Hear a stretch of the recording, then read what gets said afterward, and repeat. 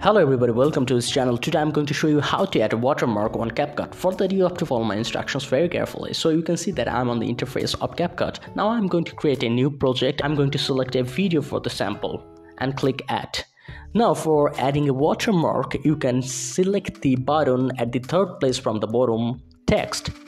Then click the button add text and now add your customized text. Now go to the style. And at the bottom bar you can see an option that is opacity. Just make it about 50%. Now click the check mark.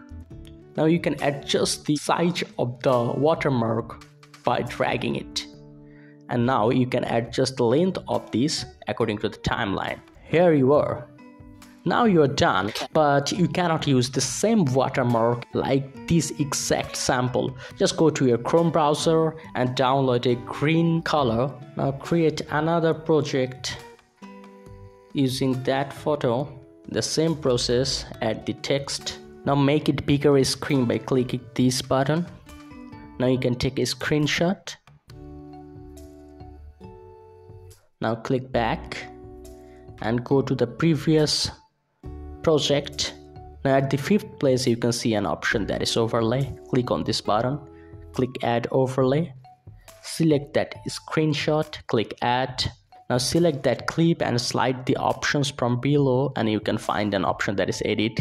Click on this option. At the third option that is crop, click this button and adjust it to this ratio and click OK.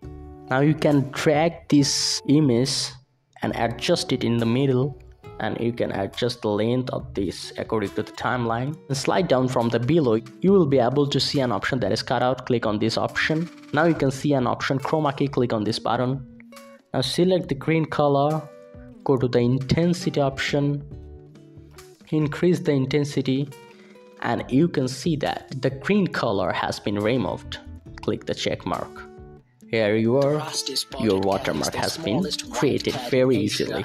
So that's all for today's video. If this tutorial helped you, like this video and don't forget to subscribe to my channel to have an amazing content like this. See you in the next one.